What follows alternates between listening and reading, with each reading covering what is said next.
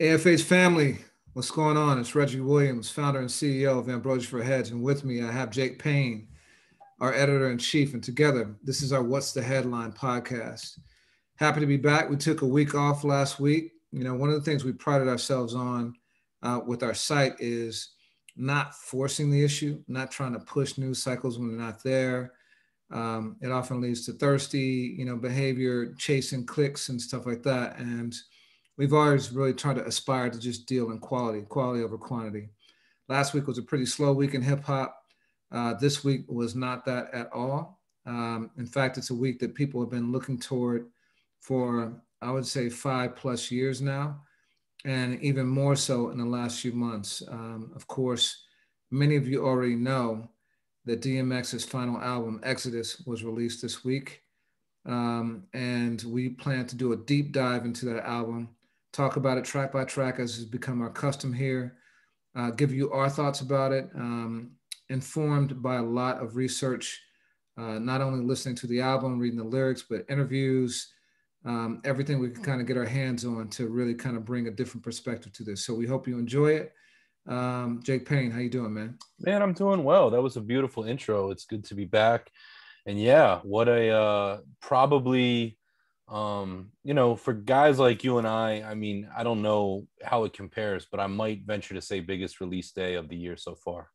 Yeah, I agree. I think Cole is up there too, but this one just takes on a different significance. I think it would have been huge no matter what, just because X has been gone for so long. It's been so long since he's had a real album, and we've been teased for a number of years. But with his passing, I think it's gone to a whole different level. So I agree. Yeah, I want to start off just top level thoughts about the album. What are your kind of first impression reactions? And again, I'll stress that you and I have not been fans of hot takes. Mm-hmm. And so, we try and balance between being current and sharing our thoughts as things come out versus being respectful to really kind of digest the album, process it over time, because often it takes a little while for things to open up. So with that, what's your 24-hour impression? Yeah, I'm about 6 or 7 listens in. I mean, this is a totally different listening experience than J. Cole, in that, I would say it's more straightforward, similar in length, but I've had it on rotation. And to me, this feels like a proper send-off. There's moments on this album that I think tap into various aspects of who DMX was musically and was as a person. And it reminds me that the comparison that I'll make is Big Pun's Yeah Baby, which you and I recently, spoke about, posthumous albums. And I don't know that one came up, but there were moments on that album, which released the same year that Pun passed away, that I thought really dialed into who Christopher Rios was. I think we get a good sense of who Earl Simmons was. And yeah, I'm eager to talk about those moments, but it felt like a send-off more than a posthumous kind of surgically put together album, which we've gotten before. But that's my take. What's your takeaway right now in terms of general thoughts? Yeah, man. So for me, just diving in on that point about taking time to digest albums, my impression of the album has changed quite a bit since I first heard it. My first listen, I pressed play at like 12:10, last night, Mm-hmm. just after I checked out the Eminem song, because we were doing, some stuff on that.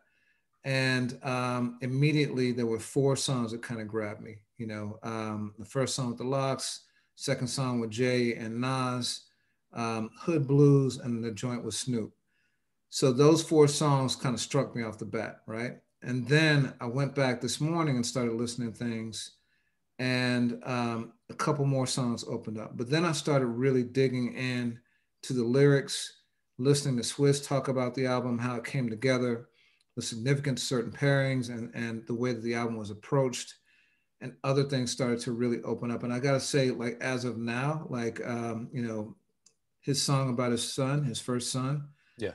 that one might be my favorite song on the album. And it didn't even speak to me the first time I listened to it. Partly I was skimming, I wasn't listening intently to the lyrics, but that one is just so heavy. So, I can't wait to get into it track by track, but just to say that my whole impression of it has changed, even in like, 14 hours or so since it dropped. I agree with you, and it's so interesting, that whole midnight phenomenon. I mean, you and I both, we've been all over the world over the last year, in terms of, or at least bi-coastal. But for the time being, right now, you and I are both on the East Coast, and it's so interesting. On one hand, I've had a lot of memories over the last 2 or 3 years of this whole like midnight on Friday, boom, listen to something.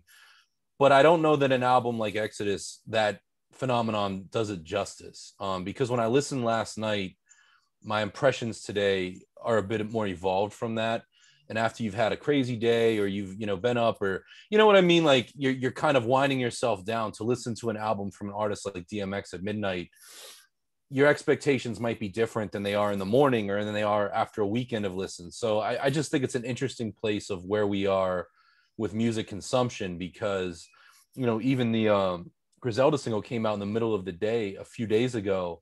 And that, to me, like the first moment I heard it, I'm like, damn, I love this. This is what I was waiting for.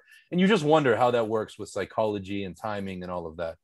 Yeah, I mean, to your point, for me, I've always gotten to the point where the first listen just doesn't even count. Mm. Because the first listen, for me at least, is filled with expectations, right? Like I have a very distinct thought about what I think it should sound like. And if it meets that, then great. If it doesn't meet it, then it's a disappointment, but that doesn't necessarily mean that it's not good. It just means that it didn't meet what I thought it should be the first time around. So the second time is when I start to go on with more of a clean slate and accept the album for what it is instead of what I wanted it to be. And that's when it starts to build for me. That's a really good point. So, you mentioned there's a lot to unpack here, even before you press play.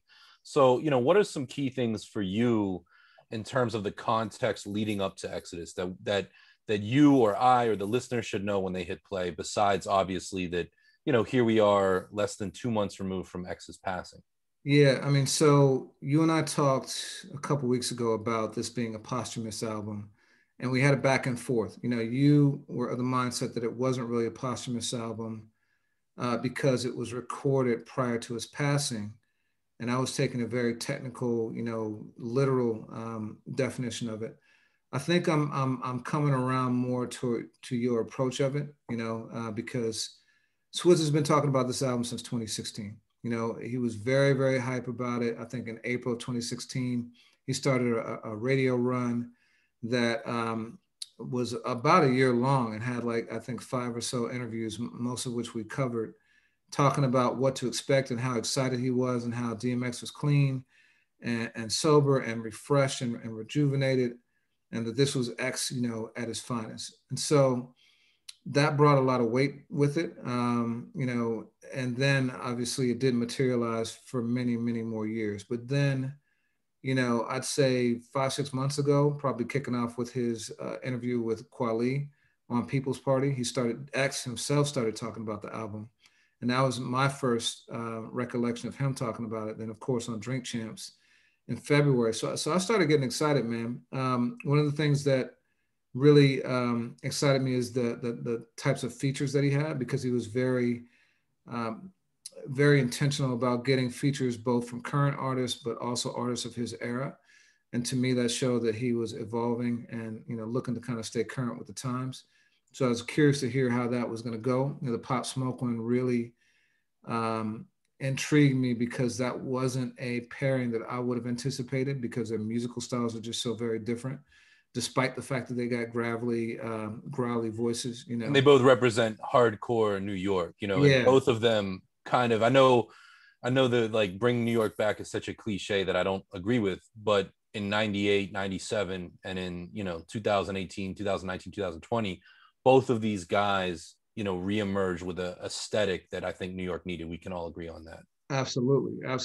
Now, Pop Smoke, though, having kind of a drill music sound, and X, I wouldn't even call it boom bap, because what he and Swizz did was different than boom bap. Like it was like the next era, but however you would define that. But getting back to the posthumous point, like the fact that this album was created over that span of time, and Swizz has been very, very vocal about it being very much X's vision. In collaboration with him, he produced most of the tracks, if not all the tracks, and some co-produced. it was truly a return to the way they worked in the past. And he's even said that this is the closest that he and X have worked on an album since Flesh of My Flesh, Blood of My Blood. So that to me says that this is fully DMX's vision, you know, and so I wouldn't necessarily call it posthumous. But what about you?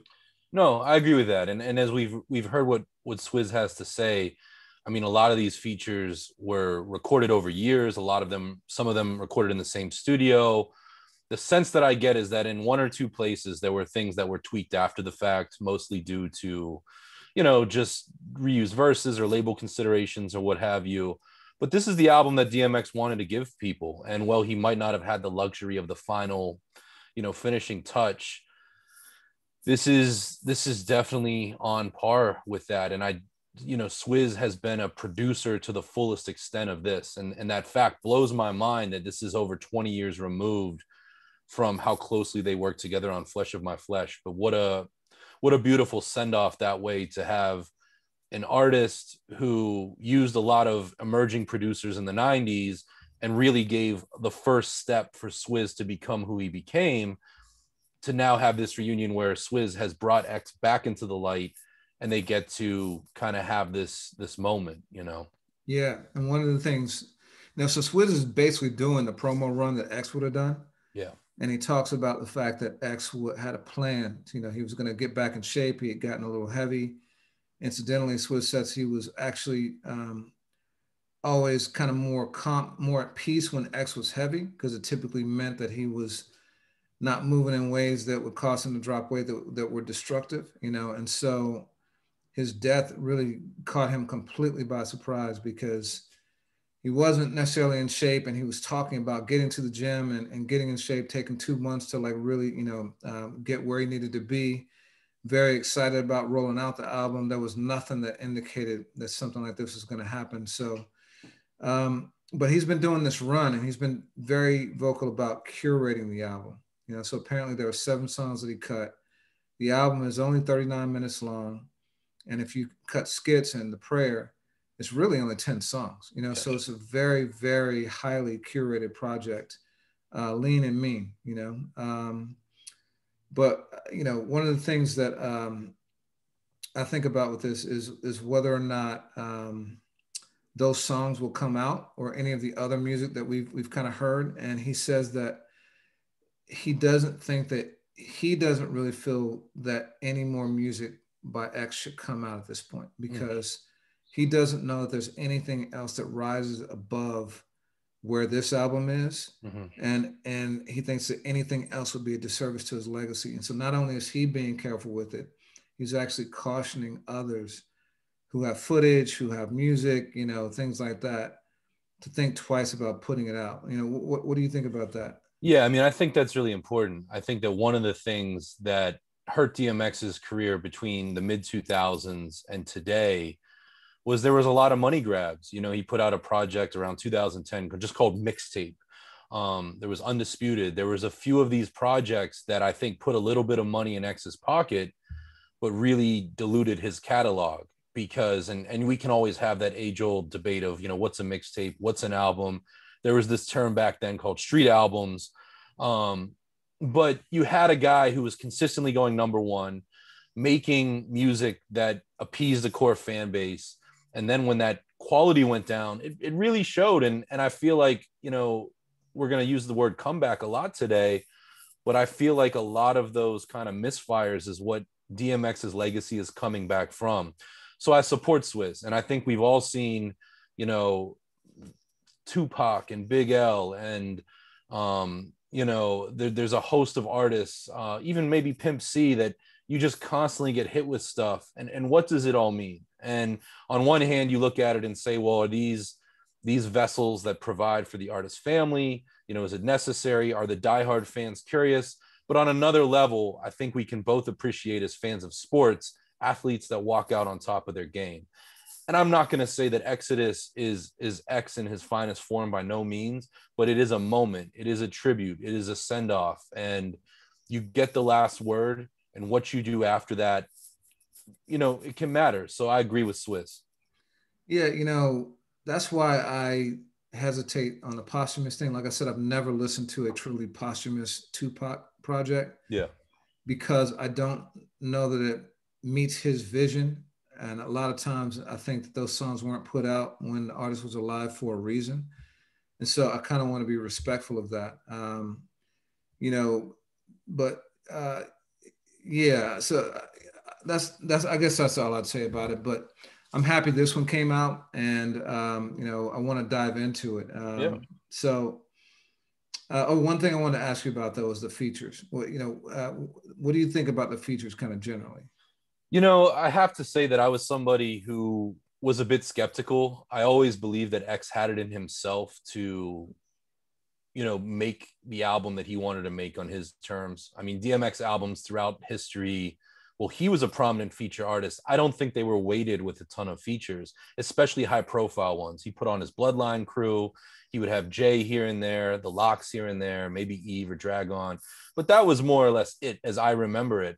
So when you started seeing all these names, I was skeptical. And it's interesting, you know, when I saw the Ushers and the Alicia Keys and Bono, you know, even when X was alive and since he passed, I was real kind of nervous.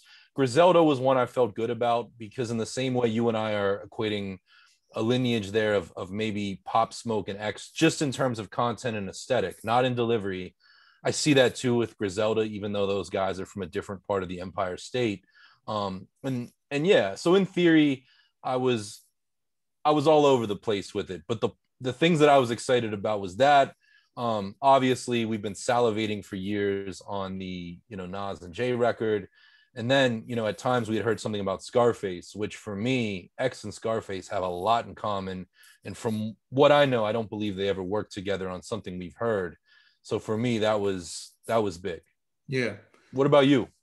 You know, before I get into that, one other thing that I wanted to touch on that you brought up was the estates. And a lot of times these projects might be done to help the artists and their family.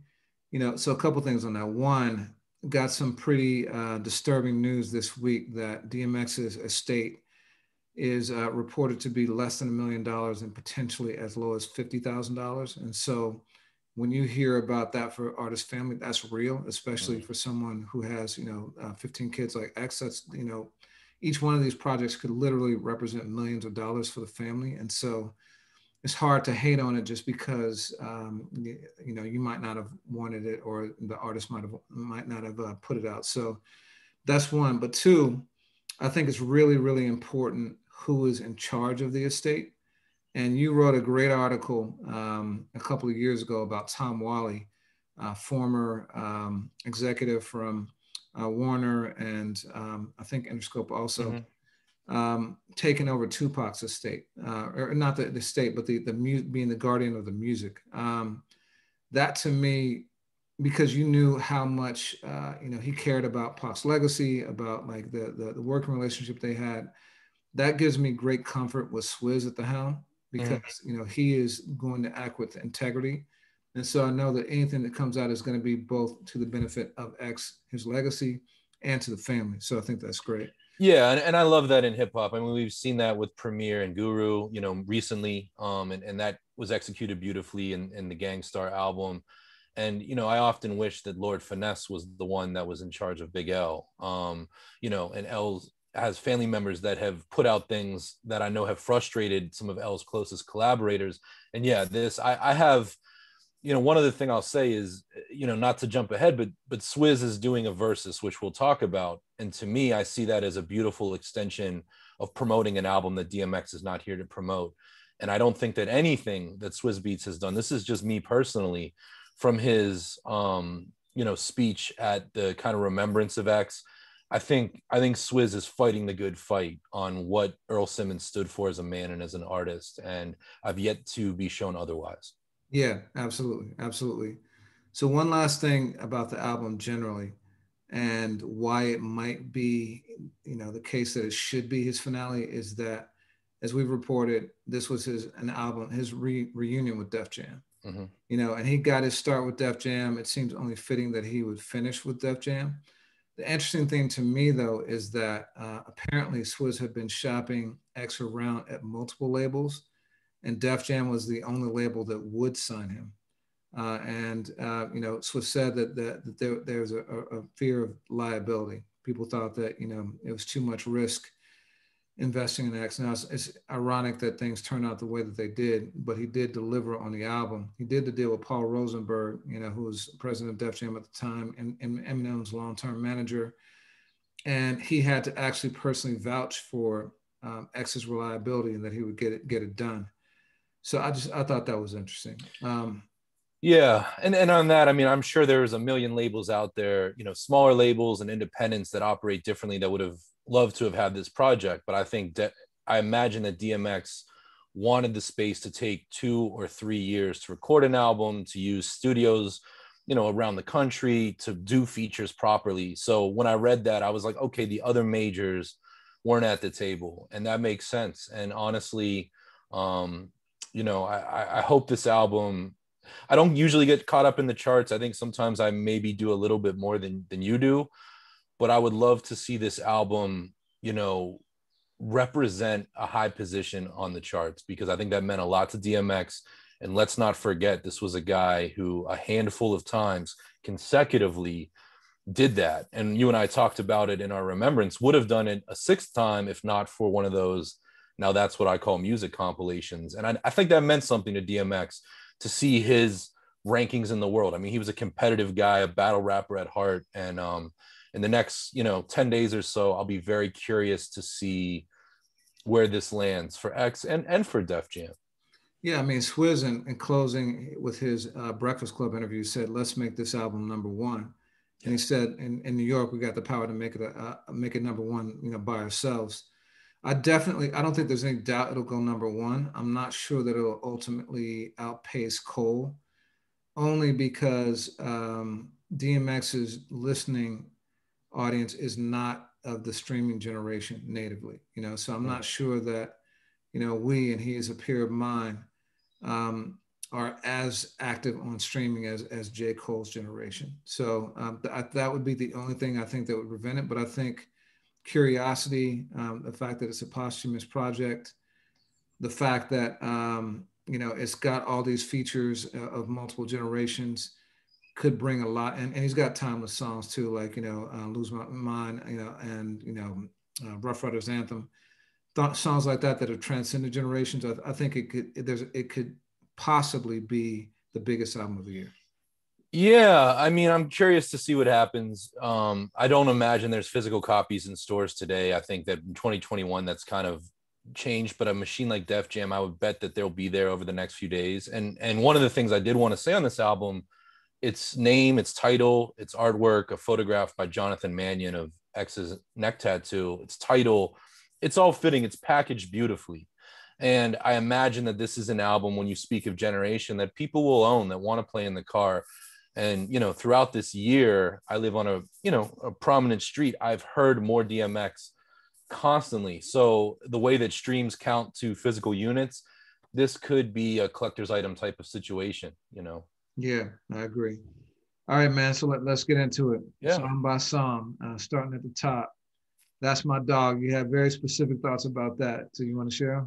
Yeah, I mean, I applaud Swizz and X and the Locks. This is the tone setter. And I think that this is the type of song that I expected to hear on a Def Jam album with, you know, by DMX, helmed by Swizz Beatz. And, you know, it's catchy, but there's depth there. I love the title. I love the fact that Swizz has it stuck in my head right now.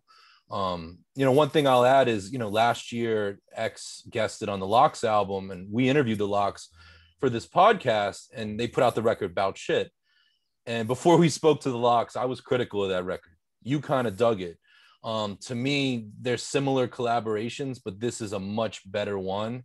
And I think it's the best way to kind of drop the album in first gear and get moving on it.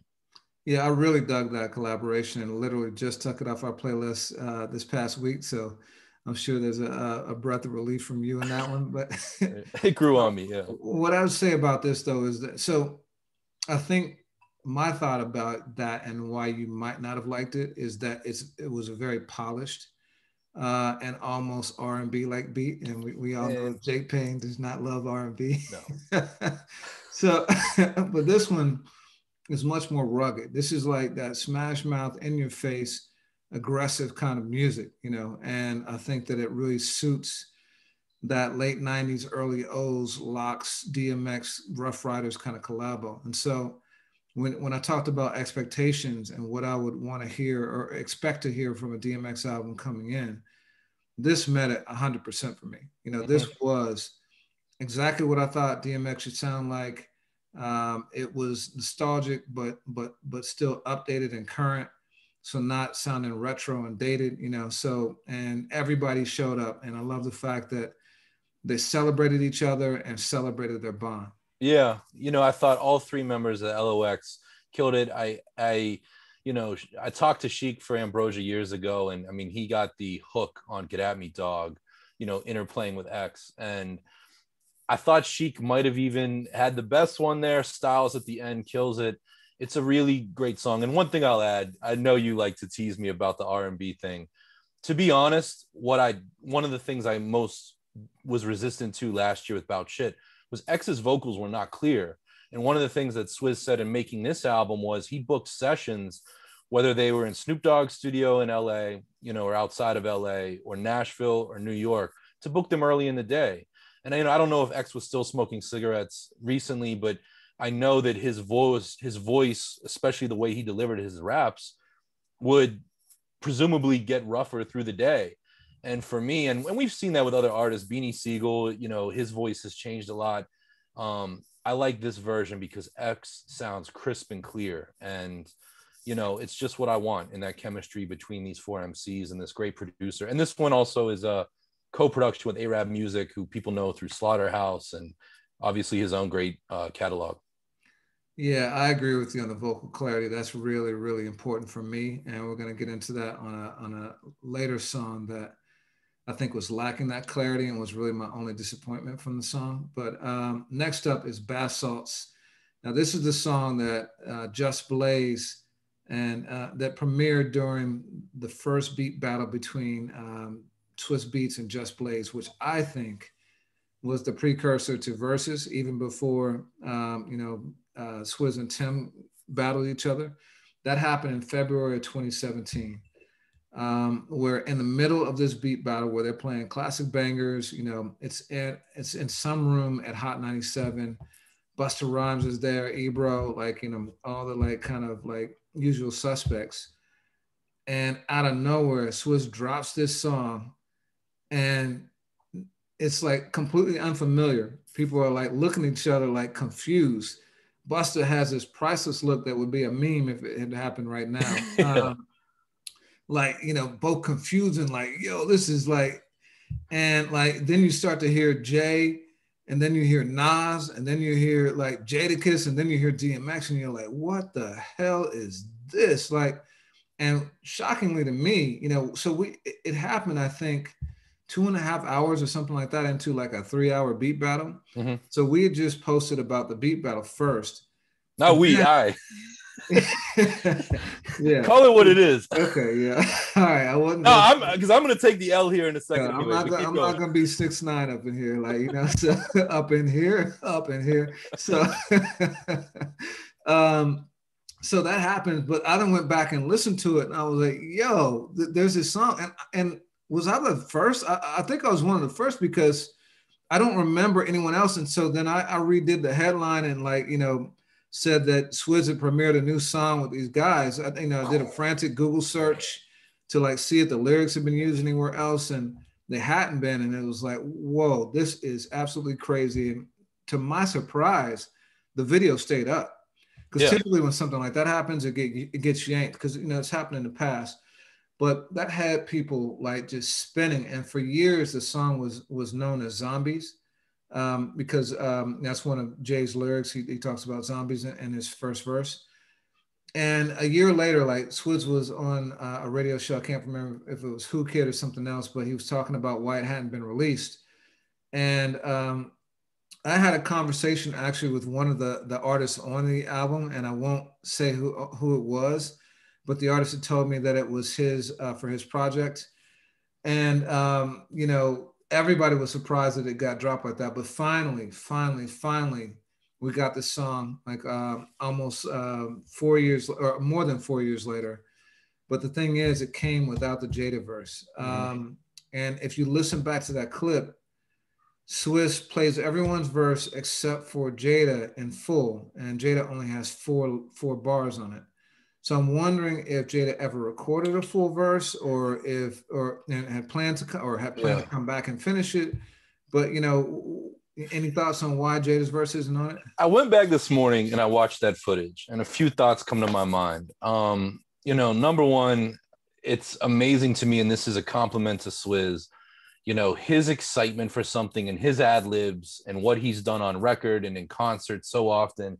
He took this song to another level that night. And obviously none of the artists on the record were in the room at the time. So when you get to Jada's verse, Swizz starts playing with the fader and shouts out the bars. And it seems like a couple people in the room, I don't know if it's D or Wah that's next to Swizz at the time, but there's obviously a circle that knows the joint a little bit, and they have this moment. But I've been salivating for that. And so today, I like your 4-bar point. I can't imagine that Jadakiss would not have wanted to finish the song. And I think that just the way that Exodus has gone, he would have had license to do so. Here's my theory on it.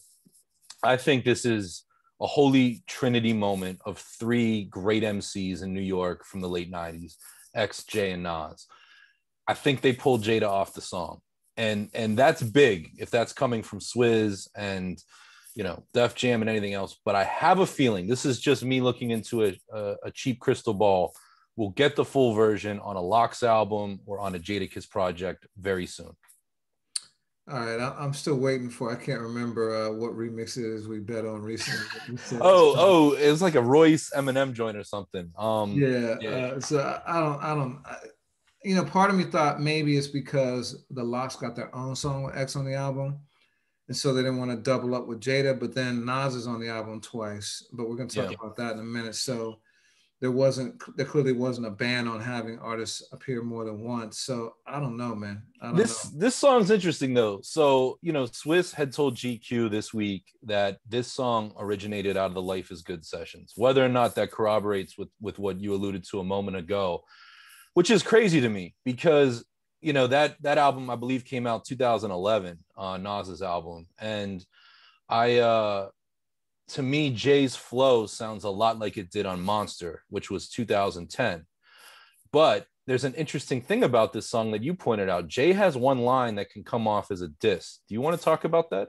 Yeah, so there's a couple interesting things about the verses. So first of all, Jay and DMX kept their verses exactly as they were when it debuted, and you can hear that. You can go back and Google the lyrics, and they've been up since it first premiered.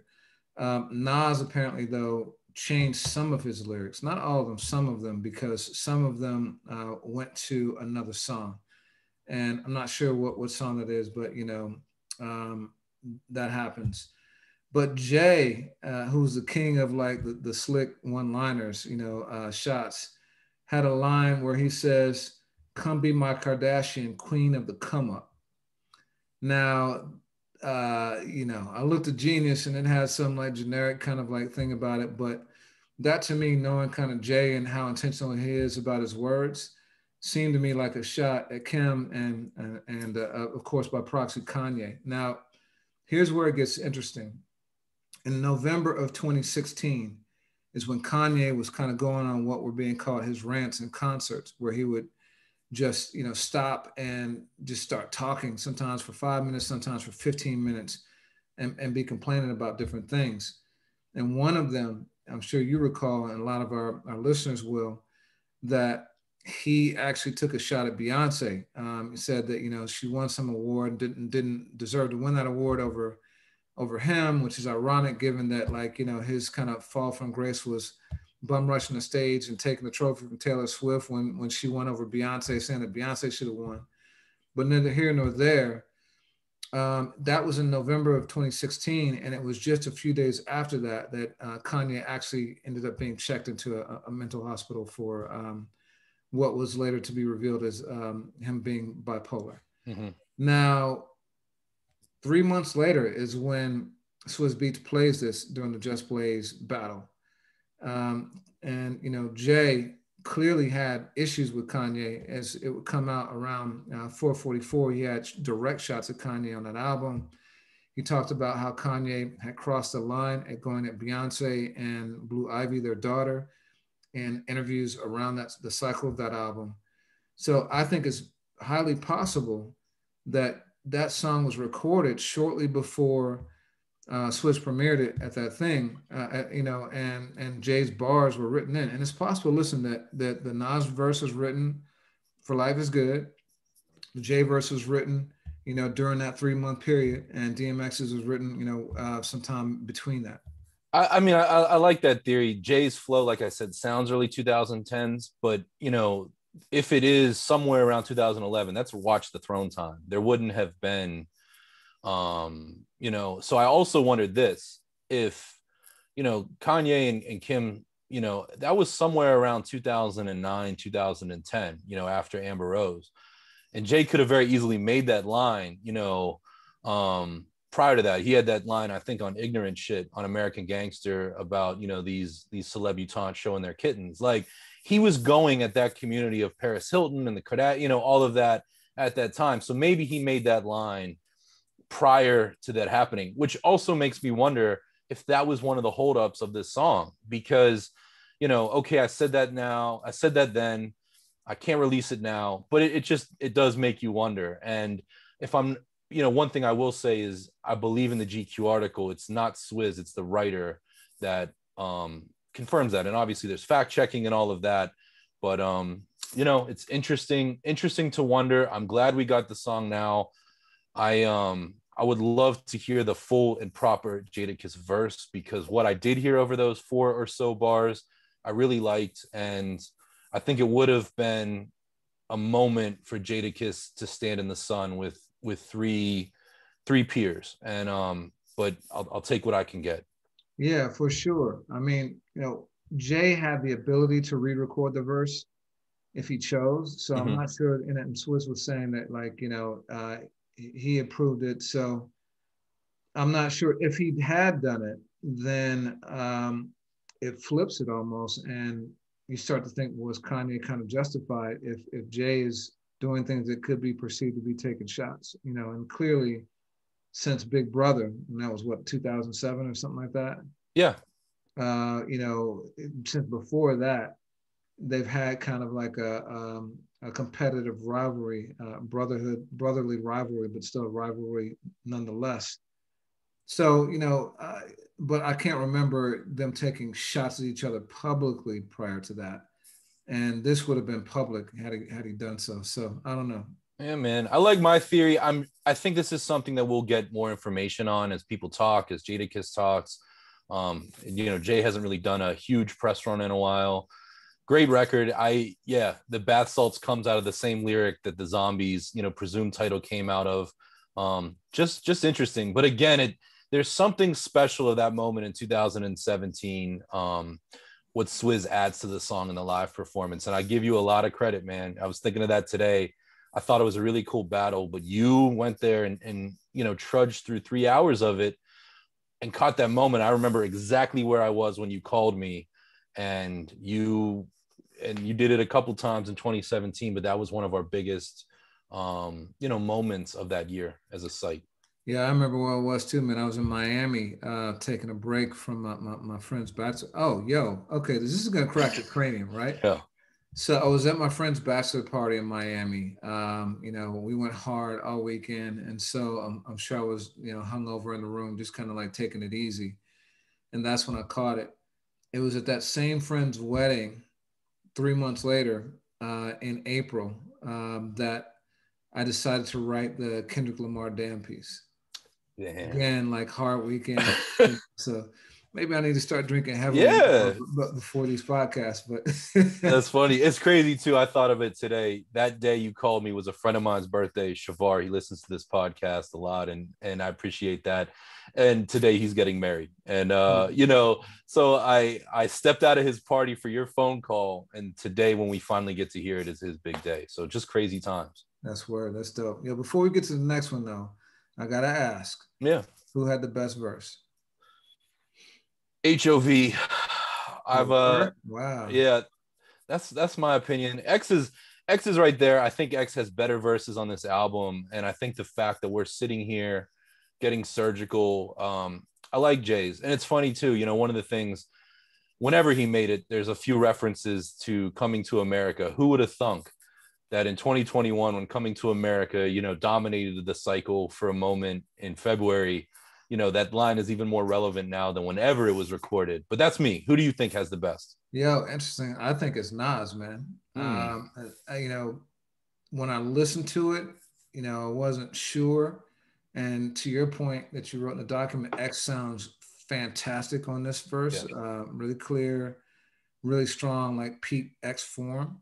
But reading what Nas is saying lyrically, yo, I think I think he went in. And you know, if we're going back to Sorry Not Sorry, I think Nas might have gotten the last two. I think he might have gotten these last two, for me at least. Yeah, it's interesting that you and I Jay is not by much. I don't think it's X on this one, but I love for the reasons you just said. It sounded like X in a great moment, and I know that this record had to have meant a lot to him. You know, because of the collaborative histories with these artists individually. But yeah, I'll rest my case on Jay with this one. Yeah. All right. So next one is Dogs Out, and this one features Lil Wayne and Swizz. You really like this one. You want to break it down?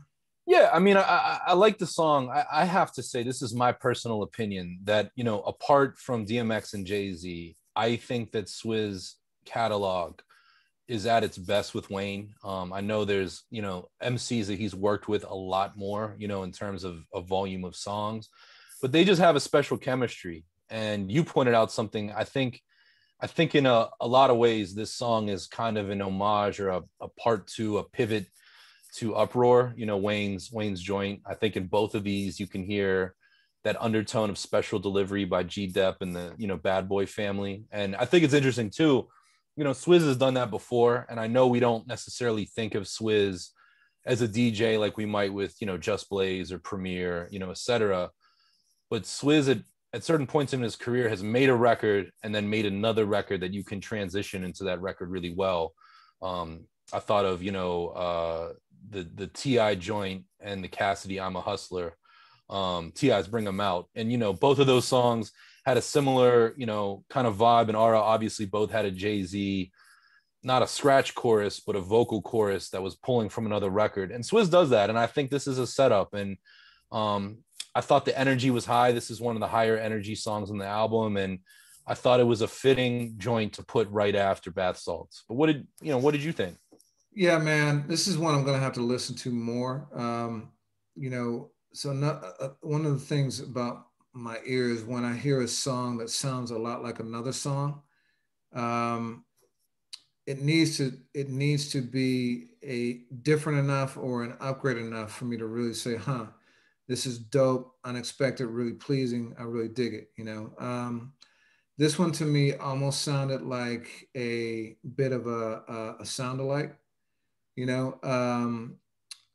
And you know, I've always been deeply respectful of Wayne, but he's never been one of my favorite MCs. And so, you know, I've listened to it a couple of times, and it's grown on me. But it's thus far, this is the one where I start to check out a little bit. You know. And go ahead. Go ahead. To be clear, I would not put this song in my top 5 of the album, you know, of the 10, but it's one that I think is in the middle for me. I don't love it. I like it. I don't dislike it. But to what you just said, this spot in the album is where things, you know, aren't my favorite, you know, on Exodus, just to be candid. Yeah. So, I mean, that takes us to the next one, Money, Money, Money, featuring Moneybagg Yo. Now, we talked about Pop Smoke, and DMX had talked about Pop Smoke being on the album on Drink Champs. And this apparently is the song that Pop Smoke was supposed to be on, but similar to the Nas verse on Bath Salts, apparently another song, his vocals were featured on another song. And so they had to take his vocals off, which is unfortunate because it would have been dope to hear X and Pop Smoke together. But you know, for me, this is my least favorite song on the album. Same. I don't like the track. I just don't like the track at all, actually, and it's not one that I could ever see kind of growing on me. It's just Yeah. not my taste, you know. And so I don't even know that with Pop Smoke's vocals, it would have really changed the outcome for me. But what are your thoughts? I agree with everything you said. When the album came, I looked for Pop Smoke. I didn't see it. I was surprised to see Moneybagg Yo. He's an artist that I'll admit I'm newish to the party. We had him on the site by way of a J. Cole collaboration, and I remember you and I had a difference of opinion on whether or not that should have even been covered in the first place, and that was during Cole's feature run. And you know, the other day, this week, I was at the gas station, and the guy next to me was blasting his music, and I really liked it, and I Shazammed it, and it was Moneybagg Yo, like a 5-year-old song. And there's moments, a few times like that, where I've been exposed to stuff he's done, and I like it. And I think his aesthetic is very much like a bully, aggressive. So in theory, it made sense to me. This is the weakest link of the album. I think the biggest fault of the song is the beat. And then also on top of it, what X is rapping about, I mean, there is some substance there because he's also kind of decrying money a bit, but it's very it reminds me a lot of that material that we got from X in the early 2010s that was just kind of churn it out, sell it, put it out, cash grab, no pun intended. And the beat reminded me a lot of, you know, and I say this respectfully, this beat reminded me a lot of cats that were trying to imitate Stoop from Jedi Mind Tricks and just couldn't do it right. And you would find a real like circusy, grabby beat that gets stuck in your head. I found this one grating. You know, it is my weakest link on the album, hands down. Yeah, kind of ringtone rap almost. Yeah. Yeah, yeah. This, if there's anyone where I thought it was forced, maybe to bring in that level of like, you know, being current, this is the one I think that would fit that mold for me. You know? Yeah, and I mean, Moneybagg Yo and Pop Smoke are both, you know, big grabs, but this one, and now that we know the context, it felt like a last minute, like who can we get right now? And yeah, I just not feeling it, and I'd be shocked if fans of Moneybagg Yo, if that brought them to DMX's party, because it just doesn't feel like the one. But you know, that was a collaboration. I can't even say let me down, but this is my most disappointing part in the album. I'm going to admit it. You know, moving on to the next song, "Hold Me Down" with Alicia Keys. In theory, the Alicia Keys feature and the Usher feature, you know, didn't interest me. And you can tease me and say that's because, you know, of my stance with R&B. I am a fan of Alicia Keys. The songs by her that I like are often songs that Alicia Keys fans, you know, hate on. "Try Sleeping with a Broken Heart" is one of my favorite Alicia Keys songs. And so many people have been like, ugh. I think this moment, this song, is one of the times on the album where they got the pop aspect of DMX right. Alicia, you know, really kind of, you know, provides the evocative space to let you hear in a very short verse what DMX has to say. And he alludes to some of the pain in his life that you and I have talked about. And if there's a tribute at the Grammys in 2022, this is the song I can see them using, even maybe in the remembrance. It just has that, you know, it has that, you know, that tribute effect that makes, for me, as somebody who doesn't seek these moments out, it makes the hairs on my arms stand up. It's just one of those joints. Yeah, this one's really interesting for me too. You know, I think I've said, and I heard someone talking about this in the podcast too, that a lot of people listen to music this way. My first pass is really about the beat, the production. And if that's, then my second pass for rap at least is typically the flow. How well does the person's cadence match the production? And then the third is I'll start to dive into the lyric. If I get past the first two and it keeps me coming back, then I'll dive into the lyrics. Now with this, I truncate that exercise because, you know, we've got to, you know, have that process happen within a 24-hour period or however long it is instead of 2 weeks or whatever. So I'll get to the lyrics much faster.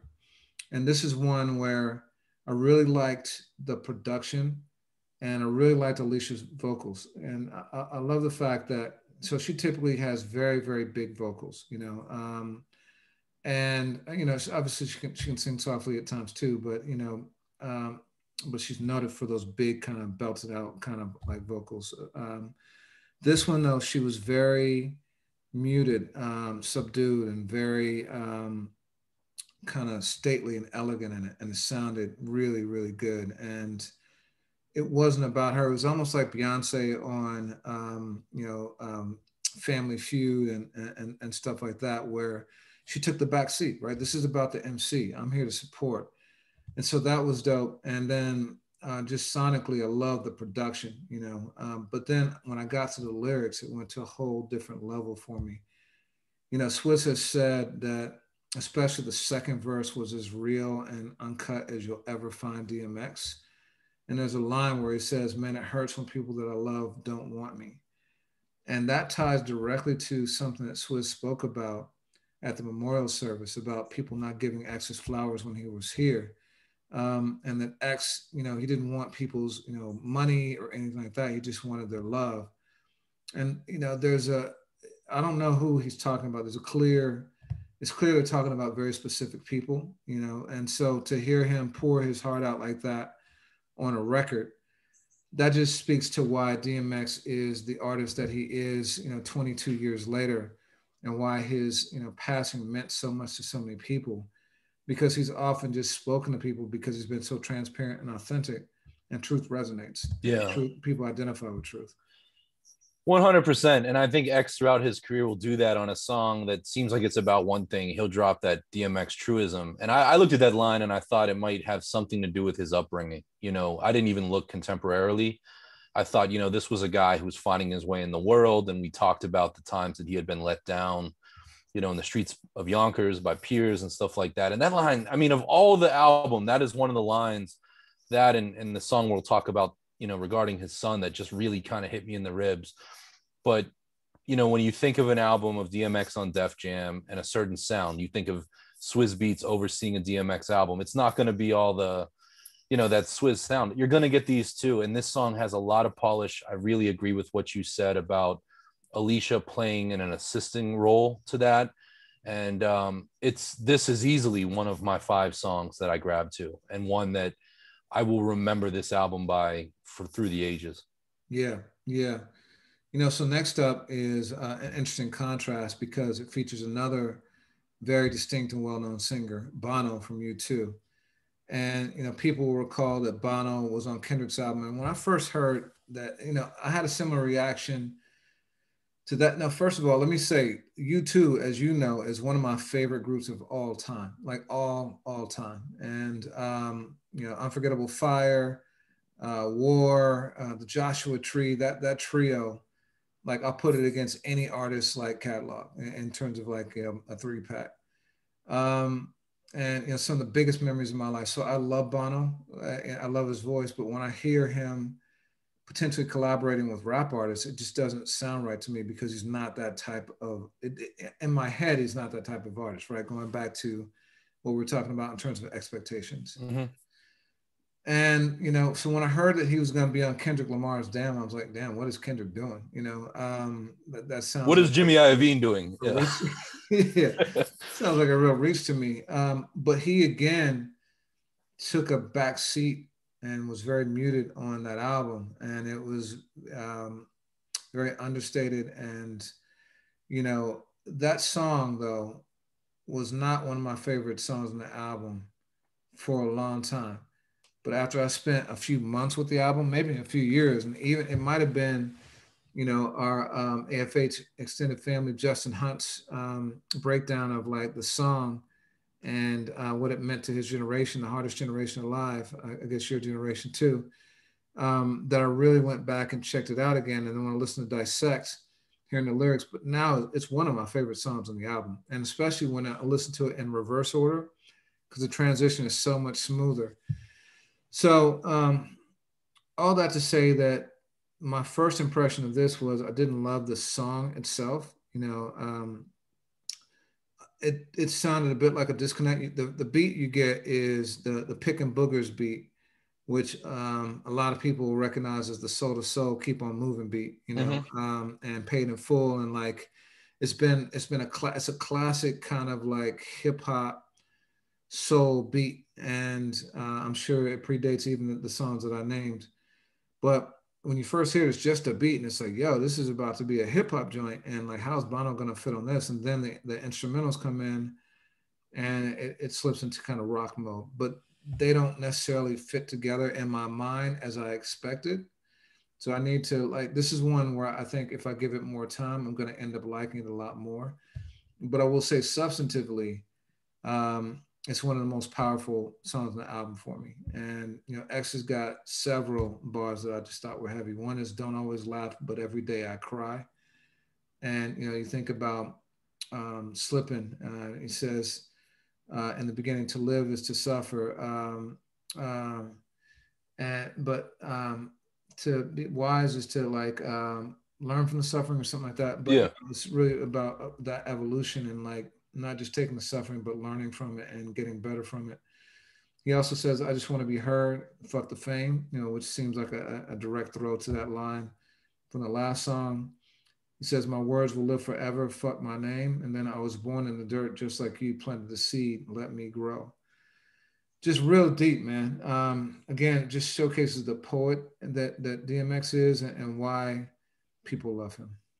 Yeah, I mean that's textbook X. I thought of it, I remember I still do, but I was involved with the group that was, taught at a college level, systems of oppression, taught people what racism, what homophobia, what ageism, all these things look like. I mean, this was in the mid 2000s, and there was a student in the class that said that DMX helped him learn English. He was from India.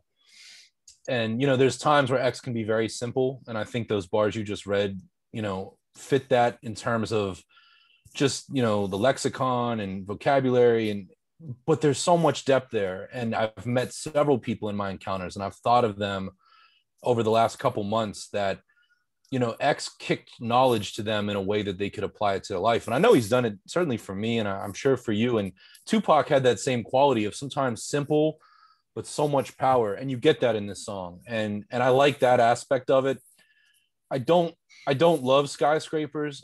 It sounded familiar when I heard it, and maybe for the reasons you mentioned regarding the sample, but from what Swizz said or what I've read, this song leaked almost 10 years ago, and one version of it apparently had Kanye West on it. I don't remember that. I remember there was a period of time where there was a dump of X music, and that was a time when stuff would release and you didn't know if it was manufactured or if it was really Bono. I have to say, I don't feel the way that you feel about XXX on the Damn album by Kendrick. I'm a fan of U2, not to the extent that you are, but I own their albums. I know their music pretty damn well. And I think this is the third time, Bono did something with Wyclef Jean, the Kendrick album, and now this. And none of those times really kind of work for me. And I kind of asked myself the question, and I want your thoughts. When you take somebody of that level, in rock, and they bring them into hip hop, this has happened, Ozzy Osbourne on Busta's album, Phil Collins working with Bone Thugs and Harmony and later Lil' Kim, on and on. Do you think that it ever measures up to the vision or the intent? I'm trying to think of like other collaborations. Usually the ones that come to mind for me are the ones where the rapper appears on the rock artist song, Yeah. and so one of the songs I really like is the song with Maroon 5 featuring Kendrick Lamar. I think that's just super dope. It's true to Kendrick. It's really great for them. As I think about it, the ones that have worked the best for me are where it's truly been a partnership. So Linkin Park, Jay-Z. I thought that project was incredible, and the "Dirt on Your Shoulders" Numb mashup was.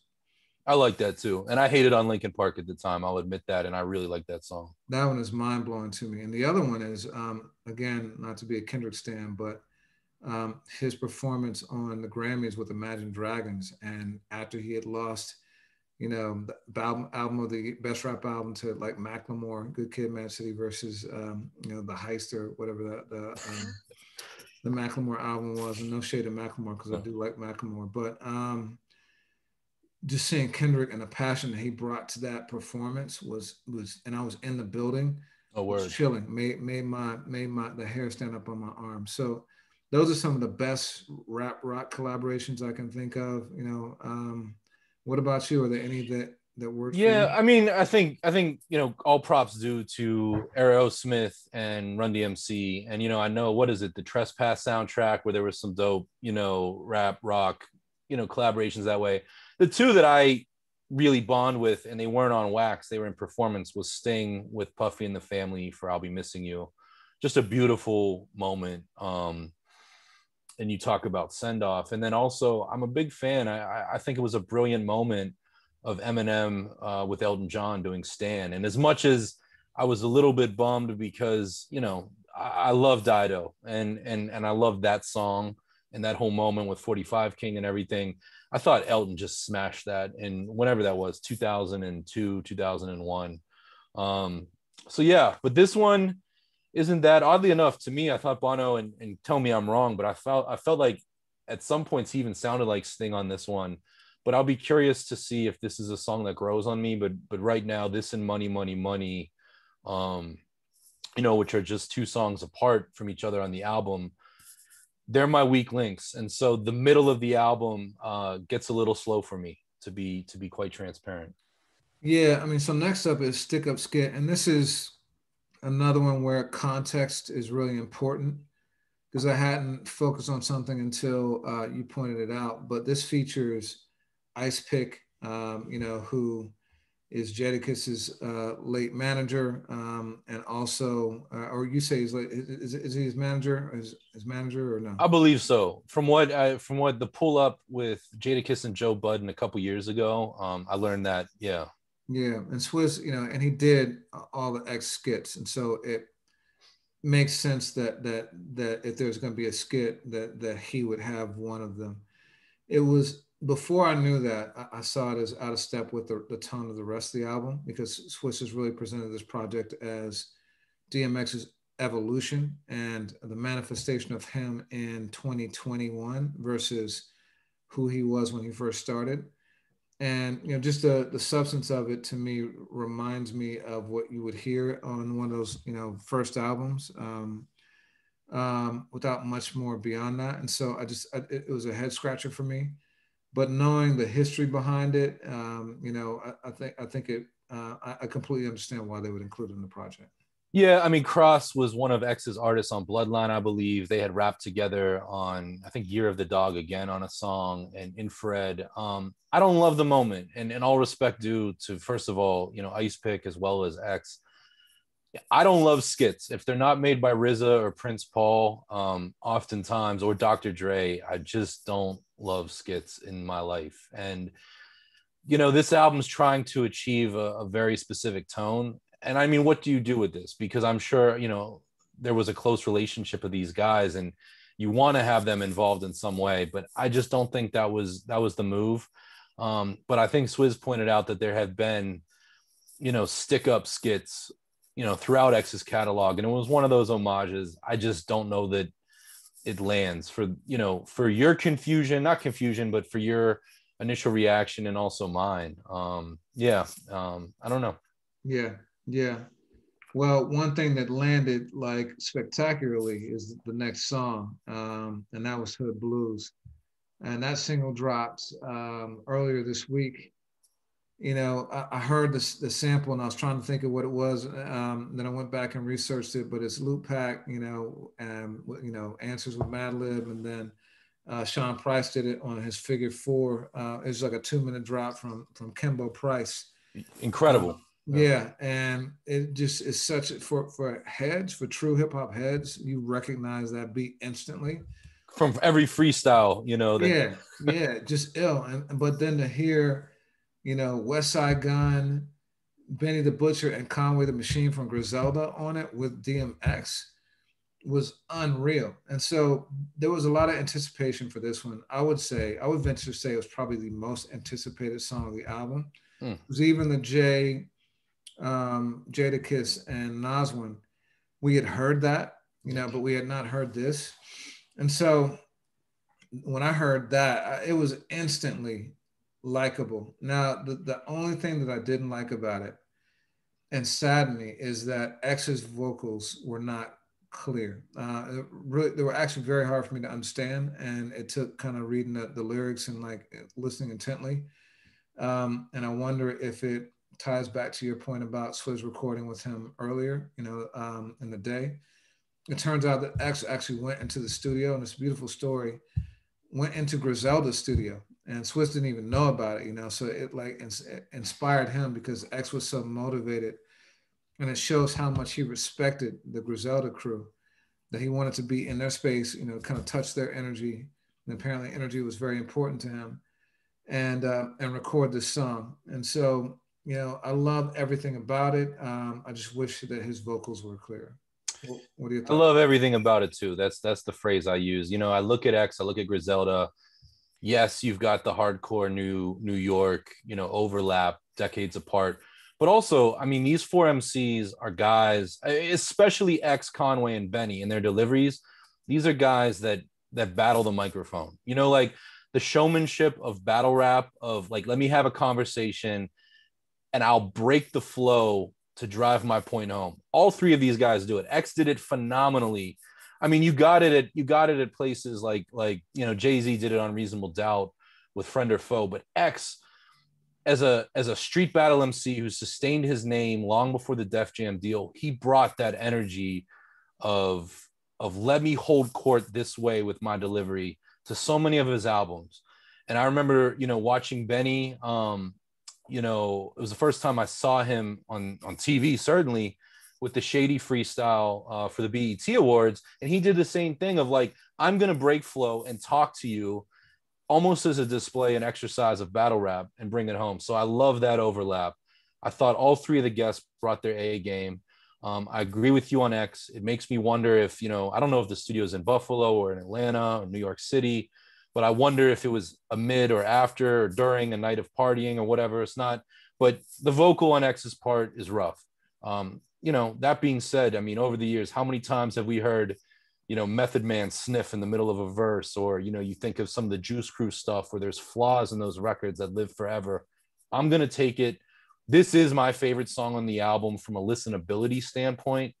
I think the collaboration more than delivered. You mentioned Loot Pack and Answers. Shout out to Pace One from the Outsiders and Ski Beats with I Declare War. This sample and this, because it's always used the same way. It's always just like a straight loop. I'd love to read an article, maybe Passion of Whites, if somebody will kick it on how it really evolved. And then Sean Price revived it so much with Figure Four. But it's interesting. I mean, Swizz produced a loop. And he did that before. He did that on Dr. Carter from the Carter 3 with the David Axelrod Holy Thursday. I think he did a little more than just let the loop roll for, the uproar with Wayne that we talked about. But this is the production that I imagine, and it really appeases the fan in me that loved those moments of like, the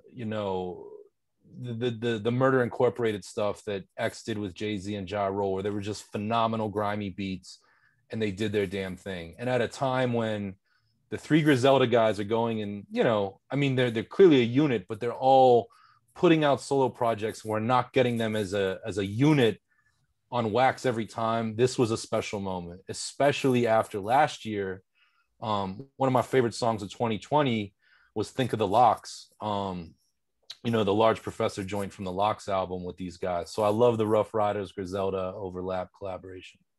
Yeah, and I really love how they handed off between each other on the verses. So they didn't necessarily finish each other's lines, but they did at least a couple times hand off in the middle of a bar. So one person would say one line, and the other person would come in with the closing part of the bar. So it was just purely seamless, and it reminded me of one of my biggest disappointments was that we weren't able to air the TDE cipher the way that it was recorded. And there were business considerations that I can't get into. But when TDE did their cipher, the one to Shook Ones where Kendrick blacked out, they did it in the same way where they passed off right to each other. In fact, they actually finished each other's verses, and it was completely seamless. But we cut it up with scratches in between each verse, and so it took away from that seamless flow. But dude, it was incredible witnessing it like in person. It was great, and this brought that same kind of energy for me. That's a dope point. And one thing I'll say, I mean, apart from Moneybagg Yo, possibly Lil Wayne, I mean, you know, when we heard about these features, there's always that concern, especially coming after a pandemic with quarantine, that the features are going to be, you know, phoned in or emailed. And, you know, you don't expect that with the Locks, and that certainly didn't happen. Griselda, you don't get it. Like, the features on this album feel organic and honest. And, you know, when we talk about posthumous albums that are sometimes produced after the fact, that's a risk. And with Griselda, I was curious about that. You know, so I'm really, really happy to know that this was done in the spirit that it was done and that we get to hear it. Word. So next up was Take Control, and this is his song with Snoop. This song was a direct result of their verses. And, you know, Swizz has talked about how the album really kind of came into its final form after verses for two reasons. One, because in doing that, X really understood the love that was still out there for him, and that the audiences were checking for him and really did want to hear his music. And so it kind of galvanized them. The second thing is that, you know, that was recorded at Snoop's compound. And Snoop was apparently the ultimate host, and he invited them to stay on for a while. And it was a natural place to record. It was in LA, and so people were flowing through. There was a lot more foot traffic than there was when he was in Nashville. And so it just made the process much easier for him. But this song, man, this song, it uses a sample from Marvin Gaye's Sexual Healing pretty robustly. I'd say it's pretty as prominent as Just Like Music for Eric Sermon. Read my You mind. know, and it sounds just beautiful, just amazing. The production is lush, and it's, you know, I think it could be basically a sequel to What These Bees Want. You know, it's basically that song like updated for 2021. Because it's not, I wouldn't call it a love song. It's almost like a scolding kind of song, like you know, telling a woman on what she's missing by, you know, behaving in a certain way. And so, but Snoop and DMX just like smash it. And this might be my favorite song of the album. Well, musically, this is probably my favorite song on the album. It's a toss up between this and Hood Blues, but I just love this song. But what did you think about it? Yeah, I mean, you said that really well, and you read my mind on the Eric Sermon music joint. You know, one of the things I've always enjoyed about Snoop when I've been around him is that he plays what he wants to hear. His, like me, you know, his music is always on. I think you're the same way, and he loves that. You know, from the '60s into the early '80s, especially R&B. So to hear it referenced that way, one of my favorite songs, I thought it was great. And it's a co-production with Swizz and Denon Porter, Mr. Porter from D12, who I think is an undersung producer, hands down.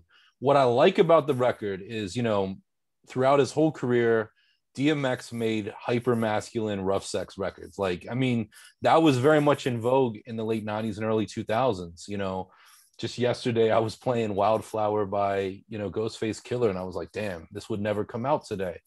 But it's part of who he is. And, you know, I don't want to speak for women, but I sense that women loved X for that. I mean, he said what others wouldn't, and he meant it. And Snoop, that's true of as well. I mean, you look at Snoop's catalog, and here in the 2020s, or, you know, presumably after Versus in 2020, these guys made a record that I think is bold, that is not in line with the way, you know, artists talk today. And, you know, I don't think it's flagrant, but it's what they're about, and it has a theme. And at the one hand, you have a very direct, you know, abrasive, like you really want to do that message with a smooth beat. And I like that juxtaposition. The polish is there, and it feels like two artists from across the country being themselves. And I love the fact that it came after Versus, which meant so much to X's career at the time and allowed some great history with Snoop, because these guys hadn't really worked together before, right? Not that I recall. I mean, it's possible, but I don't I recall. always think World War III, you know, the Rough Riders joint with Snoop and Scarface, but it was Jadakiss. It wasn't X on it. And maybe they did, but never to this magnitude. And I echo your point, Reggie. Like, I think this is a real gem on the album. And it really kind of, um, you know, Griselda's hardcore. This drops it into a smooth gear that I think ultimately gives the album its landing strip, you know, and kind of the last act. Yeah, and I think more than any other song on this album, potentially, this shows just how true to X's vision the album is, because you know Swizz was talking about how expensive it was to clear Hmm. that sample, and Yeah, you know, Robin Thicke can tell you that one. ooh, yeah, I mean, I think they took a hundred of that song. So you know, but you know, for those out there, a lot of times in clearing samples, you have to first give an advance of sorts, and that can be pretty hefty. And then it's against royalties, and then the sample holder gets a percentage, and sometimes that's 5%, 10%, 20%. Other times it's 50%, 75%, 100%. And just based on the way that Swizz was talking about it, I would assume this one was 50% or more. Hmm. And so the state got a nice chunk of change on this one, but it's a dope use and incredible, and it wouldn't have been the same song without it. Yeah, and that, I mean, just to iterate a point you made earlier, like that's something you're going to get with Def Jam versus to going to an indie or something like that to do this record the right way, especially when you're dealing with Marvin Gaye's catalog. And you know, I'm glad that X and Swiss made that decision because we get it. Yeah. So next up was "Walking in the Rain," and that song is another person that had been teased about appearing on the album was Scarface. He and Pop Smoke are the two, I think, most prominent individuals who we thought was going to be on the album and were not. But according to Swiss, this is the song that Scarface was supposed to be on, and he had every intention of being on it, but due to health issues, he wasn't able to be on it. And as we reported over the last year or so, Scarface has really been hampered by kidney problems, and he also had a really, really, really severe bout with COVID.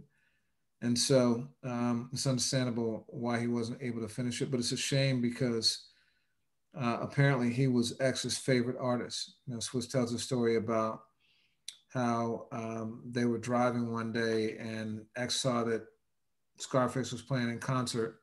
And Swiss was like, "Oh yeah, where?" And he was like, "Boston." And they'd already been driving for 3 hours, and Boston was a 5-hour drive from where. And they were in Swiss's McLaren, and X was like, "Yo, can we go?" He's like, "Yo, 5 hours? Where else is he playing? Like, Yeah. this can't be his only show." But they ended up driving, and apparently during that drive, about 2 hours in, X asked Swizz if he had a device to record him. He's like, "What do you mean? Like, I got my phone." So yeah, so he set him up with voice memos, and X basically recorded the story of his life over 3 hours, um, the entire time, really just leaving nothing unsaid, like trusting Swizz with his entire life. And Mm. so there's that recording, which obviously could be a TV series, movies, documentaries, whatever. And the other thing, before I forget about the album, is that it was the entire thing was documented, was filmed, and Swizz said that they could have released it in snippets, but sticking true his intent to really curate and be thoughtful about this, he now wants to make it into something bigger. So it suggests to me they're going to make a documentary on the making of Exodus, which would be really dope.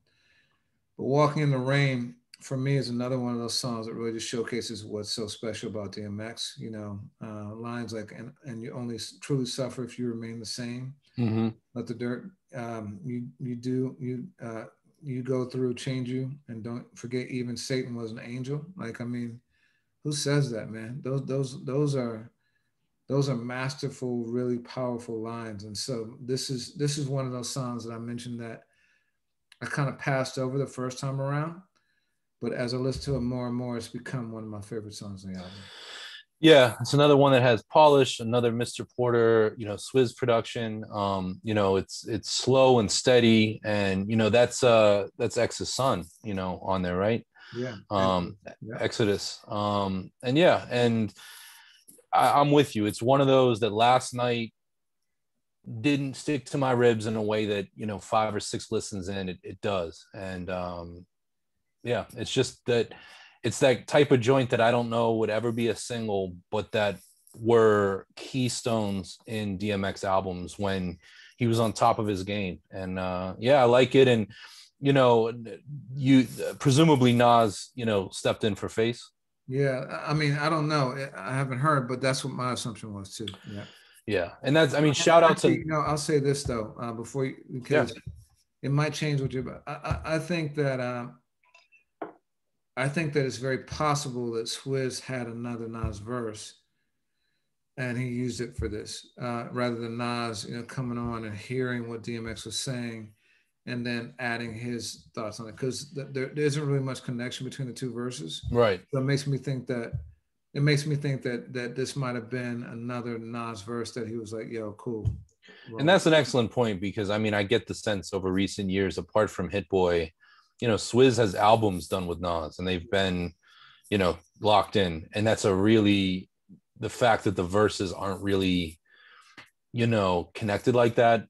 I support that evidence. Yeah, and that also might,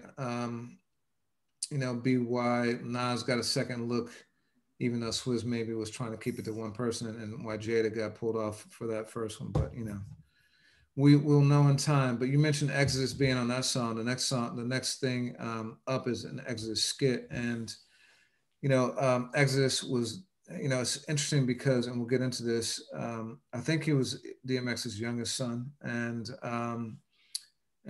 he makes an appearance on this album. And there's a song that we're going to talk about next to DMX's first song. So there's a kind of like poetic kind of like, circle there between the sons. But according to Swizz, Exodus and DMX were really, really, really tight before he passed, because he was living with X full time.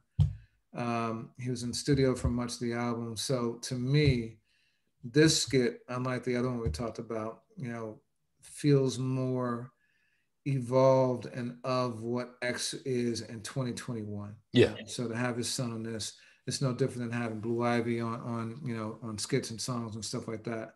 It seemed really fitting. But what were your thoughts about it? Yeah, I mean, well said. I knew, you hold an album in your hands, and when you see Letter to My Son, the next song, that it's going to be heavy. Like, you just know, especially coming from X, as a father and who's not here, and knowing where it is in the album, and this skit definitely, is the buffer. And for me, like, this is where the album, you're at kind of the crescendo.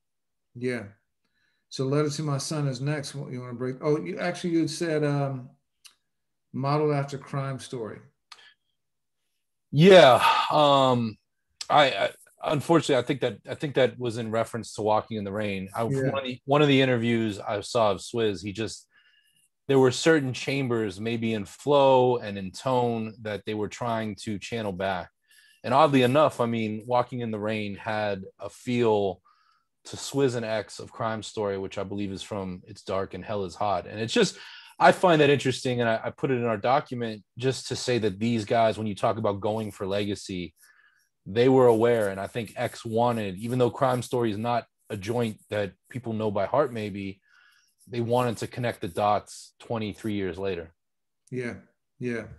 All right. So Letter to My Son. What were your thoughts about this song? Yeah, I mean, it's very heavy. These songs are always interesting to me. I mean, songs about fathers and sons are heavy stuff. And Smith and Wesson a few years ago, each Tech and Steel, made a joint dedicated to their children, which wasn't all sunshine and flowers. And this one, same. I mean, X apologizes, and at one point in the song, he says, "You don't do drugs because you watched me do them," which is another one of those bars that sticks to your ribs, not because of the mention of drugs, but because this is a father confessing his sins and kind of asking for forgiveness to his child, which is heavy. And there's reference to, you know, the like, I want you to know that I'm close to you. You mentioned, you know, this is to his oldest son, even though his oldest son is watching him with all of these other children. And I just, you know, this hit me. I mean, it was one of those moments again, the hair on my arm stood up. And what a beautiful place to put a song like this, because this is X pouring his heart out for all to hear.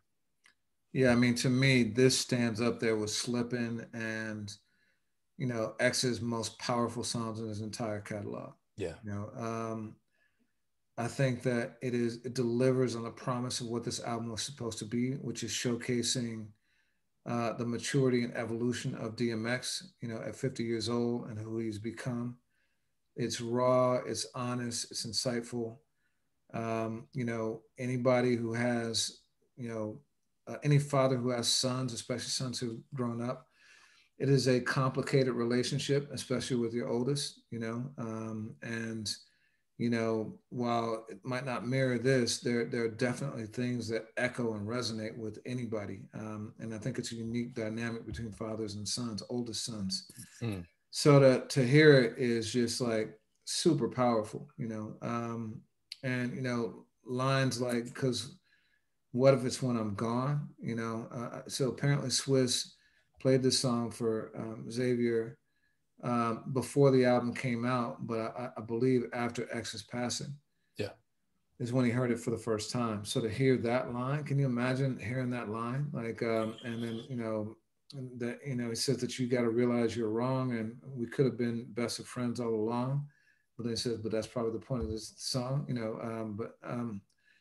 It's just, I don't know, man, prophetic and powerful and vulnerable and yeah. mournful, all the things that make DMX who he is. And the subtitle of the song is "Call Your Father," which, you know, hit me too. Like, you know, that just, this song is heavy. There's other places in the album where DMX makes reference to his health, you know, declining, which I think in reference to where he says that, he means as he gets older. But there's a few spots in the album that are deeply prophetic. And, you know, we get that with Biggie, we get that with Tupac, where there's lines that they gave us that made a lot more sense in ways that they could not have known at the time. And this is heavy. It's a really, really beautiful tribute. And you know, we talked about Alicia Keys and her role in that song, and I got to give it up to Usher. It wasn't until I listened to the song 3 times that I even stopped to pay attention that was Usher, but he uses his instrument, his voice, to help set the tone on the record. And it's another place that's just super evocative. I consider it catharsis. I mean, this is just being let in the most intimate way to a father and a son that have not had a perfect relationship, but that, you know, this record is a gift and probably says things in verse that were really hard to say in conversation. Yeah, I mean, he actually, you know, says a phone number. Do you think that was his real phone number in the lyrics? I kind of think that it was, just knowing who he was. Yeah, it makes you wonder. And you know, historically that's happened in rap well beyond Mike Jones. And yeah, I mean, it's truly just an honest record. And you wonder if the origins of this record were even that, like, for private consumption. But in any way, I'm glad that it's here, and it's the last song on the album, which is a bold move for any producer to end something on something, you know, on a mood so heavy. But I think I applaud Swizz, because I think that fits DMX. I think that fits this loss. And I think it fits where I get the sense from the interviews with Drink Champs and Talib Kweli, where his headspace was in 2021 before this tragedy. Did you call the number? No, I did not. I'm going to call it right now. See what happens. Subscriber you have dialed is not in service. Damn. If you feel you've received this message in... I bet that was his real number, man. It wouldn't surprise me, you know. I will say, just, you know, to close it on not such a heavy note for this song, that Swizz says that when he played it for Xavier, the reception was like very, very warm. Like, apparently he was like, you know, jumping around the room and clapping, and really received it the way that it was intended, which was, you know, it's in a lot of ways, it's a love letter. Mm-hmm. It's a tough love letter. I don't look at it as a sad song. I think that's just it. It's a love letter and it's a reminder. And I don't, I don't have children, but I have a father that had a family after mine, and that's complicated. So to hear something like this, yeah, it's a powerful, powerful joint. And it's not my favorite song on the album in terms of listenability, but I think it's the best gift on the album. And it's something that I feel like should be treated as such. Yeah. And last up is Prayer. What do you think about that? Yeah, I mean, it's what, the evocation. It's just powerful to hear X. It's recorded. I don't know if it was one of the good music Sundays, or if it was from one of his concerts. But X frequently in public places broke into prayer, and what he says is a testimony of his life on how to be judged, and just being a man of faith and seeking salvation. And again, what a powerful and appropriate place to end the record. Yeah, I don't know if it was recorded for Sunday service, but it was what we first heard at the memorial service when they opened up. Yeah, I mean, DMX has done this. It's become a tradition on his albums, and so it made sense to have it. And you got to close with that. No other way. And those two lineups, the Letter to My Son and Prayer, man, just powerful. Yeah. Powerful. Very different, but I think overall it showcases the many sides of DMX, this album, and I think it's a really, really fitting send-off for him. But thinking about his overall catalog, where would you put it in his catalog? Yeah, this is a question I struggle with. For me, I put it at number 6. It's interesting, X, the first 3 albums in order is how I go. If you catch me on the right day, I might say Flesh of My Flesh over It's Dark and Hell is Hot. Then I go Grand Tramp, Great Depression, this, and to me, Year of the Dog again is what I consider next. I'm not going to get into the other stuff that X put out, but that's me. And I look at it, yeah, just like you said, as a send-off. What about you? As of now, I put it at number 3, man. There are 7 songs on it that I really like musically and or lyrically out of 10. So that's pretty strong concentration. So I put it behind It's Dark and Hell is Hot and Flesh of My Flesh. And then I would put Exodus, and then I think the rest of it, I agree with you. And then there was X, Grand Champ, Great Depression, and then Year of the Dog. So that's my lineup. And I think when we did this before with The Plugs I Met Too by Benny, we did it recently with J. Cole. You typically on the new album, I think I'm a little bit more trepidatious, like I hold them down a bit, and I think you see them a little bit more powerfully. And I don't know if that's a reflection of you and I specifically, but yeah, that's how I look at this album. Overall, I think again, the word I keep using is send off. So one of the interesting questions then that this brings me to is about comeback albums. So this is X's first album since 2012. It's indisputable that it's a comeback album. I wonder if it is the greatest comeback album of all time. And let me set up what I mean by comeback album first, right? So I really want to stress greatest and comeback, because there are 2, in my mind, kind of like factors that you got to consider in making the decision. One is the quality of the album. It's got to be great. There's a lot of people who make comeback albums and not that great. But 2 is comeback. And for me, it's like the level of the comeback, the journey that they had to get there, the amount of time, the amount of albums, life circumstances, all that stuff that like really kind of,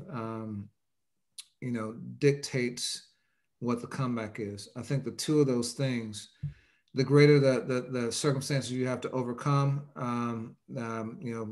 the less important the music is, but but the music is banging, of course, but the greater the music is, the less important the hurdles you had to jump over and stuff like that.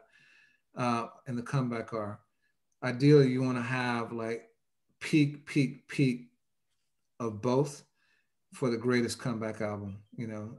So with that in mind, I want to have a discussion about great comeback albums, first of all, and then where this fits in that. Okay. So some of the ones that I named were the Carter, because Lil Wayne, he had his first kind of era was really very much Cash Money, where it's BG and Hot Boys, Hot Boys, all that stuff, and that was and Manny Fresh, very distinct sound. Carter was Wayne as a solo artist and more importantly a man instead of like a young man or like maturing young man when he first did his early stuff, because he was just a teenager. Another one is Recovery by Eminem, who had gone through a couple of albums that were not well received after being the biggest artist on the planet, and had gone through a really serious like drug addiction, and it kicked that. And this was very personal. Also had great songs. Not Afraid was on that album, and a couple other joints. I'll put 444 in there because I don't know that Jay had an album that was well received since the Black Album. Kingdom Come was obviously very polarizing. Blueprint 3 was polarizing for people. Magna Carta Holy Grail was even more polarizing. 444 was the first one where people were like, yo, Jay is back, and this is probably another classic. So that's like a, I don't know, like 12-year period or something like that. And listen, like Jay-Z didn't overcome hardships in life because he, in that time, became a billionaire. But he certainly overcame like a very, very serious musical drought, or what a lot of people consider to be a musical drought. And he was finding his voice as an artist. And you're going to say that you'd put American Gangster in there in between Kingdom Come and like Magna Carta Holy Grail. Yeah. I say it's a little different only because Jay himself said that what it gave him license to do is to rap like Reasonable Doubt, rap about that drug, life. And because he was still trying to find his voice, how to articulate who he was as an artist without that. But this gave him a pretext to do that. And so I agree with you on that point. Yeah. I would put King's Disease up there because Nas, I think, had a drop between Life is Good and that. Nasir, nobody's really checking for. Lost Tapes 2 was more kind of like, cutting on the floor stuff.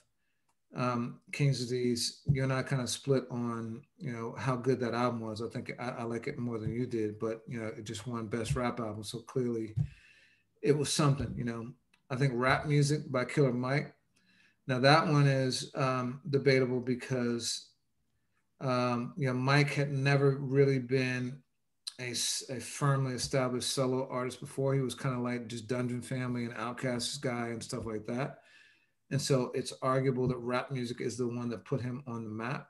Starts the J curve. Yeah, it starts to run the like that whole run. But like, I mean, but I don't think many people anticipated hearing from Killer Mike after his solo album before Rap Music, and definitely not at the level where he is now. A few more for me were 2001 by Dr. Dre. The compilation, I'm forgetting even what it's called now, but when he first launched Aftermath. It's just called that, the Aftermath. Yeah. Nobody's really checking for that. Been there, done that. And so that was like a 7-year period stretch between that. And obviously he went through like all the drama with Death Row, losing all the masters, basically losing his shirt. Like he got rid of everything and overcame all that to come back with 2001 and have a whole new era with Eminem and 50 and Kendrick and all the Aftermath stuff. B by Common. That one's a much smaller gap. Electric Circus is probably the only one that he had that was questionable in between that. Mama Said Knock You Out, which, LL Soul don't call it a comeback, but it was a comeback. But, if you think about it, back in the day, it seemed like a long time that he had kind of like gone away with the album Walk Like a Panther. Yeah, and But it's really 14 shots. but it's Oh, really that was it's it. only 3 years though. You know what Yeah. I mean? Like, so it wasn't that long. Only built for Cuban Links Part Two. Ray had released a lot of material, but none that was received as well as that was between, and that was several years. Um, and then Busta Rhymes ELE 2, which was I think a 12-year gap, and Busta overcame 12 years, pieced it together very much like Exodus over multiple years, lost his manager and close friend, Chris Lighty, had very serious life-threatening health issues, gained a ton of weight, battled depression, had a bunch of stuff, and released what I believe to be the best album of his career, and a true classic, and probably the best album of the 12-year period of Grammy eligibility still. Hmm. So those are 12 my months. ones. Yeah. Those are my ones. What are yours? I agree with all of yours with the exception of King's Disease. I just don't know that. Yeah, I mean, I can see that. I 100% think that Life is Good was a comeback. I think that up until that point, Distant Relatives and the Untitled album, Nas had done things that were very lofty and albums that I really liked, but I feel like Nas has had a very polarized audience. But I've never heard anyone decry Life is Good. I thought that was one. Oh yeah, no, I'm saying between Life is Good and that. Yeah, Life is Good is one of my favorite of all time. Right. No. But Yeah. I'm saying I think that's a comeback album. Oh, you think? Well, and maybe he's got two then. Yeah. I mean, and you could argue that with other people too. Some of the bigger ones that might not jump out are My Ghetto Report Card by E40. I feel like 40. It's different than what you said about Killer Mike. 40 had been making noise in the early 90s, the Click and all of that, but he had his moment in the sun with that album. And to watch an artist from Vallejo get nationwide attention by creating something new and different, working with Little John and Rick Rock and T-Pain, I just thought that was interesting. Sean Price with Monkey Bars. I mean, that in an underground matters to me. I mean, Helter Skelter came out, they charted, they were kind of like the last, iteration of the Boot Camp Click, and did really well. And then Sean made this album that was kind of his farewell in a way of like, if this doesn't work, I'm going to go get a straight job or hustle or whatever. And that album, as we know, created a pathway for the next 10 years for his life and his career. Similarly, 2 Chainz with Based on a True Story. Little different, but like the Players Circle had run their course, and 2 Chainz not reinvented himself, but did the unthinkable, which went from an artist that seemed like a 1-hit or 2-hit wonder and became one of the most commanding artists of the early 2010s into today. 2 other cases I'll make are T.I.'s King, and that one is a little bit closer, I think, to Killer Mike. I mean, T.I. had hits, in the mid 2000s. He came up with Arista and kind of had bounced around. And then King just asserted himself in the A-list class of rap. And I think a lot of folks may have thought that T.I. had peaked with 1 or 2 singles on an album.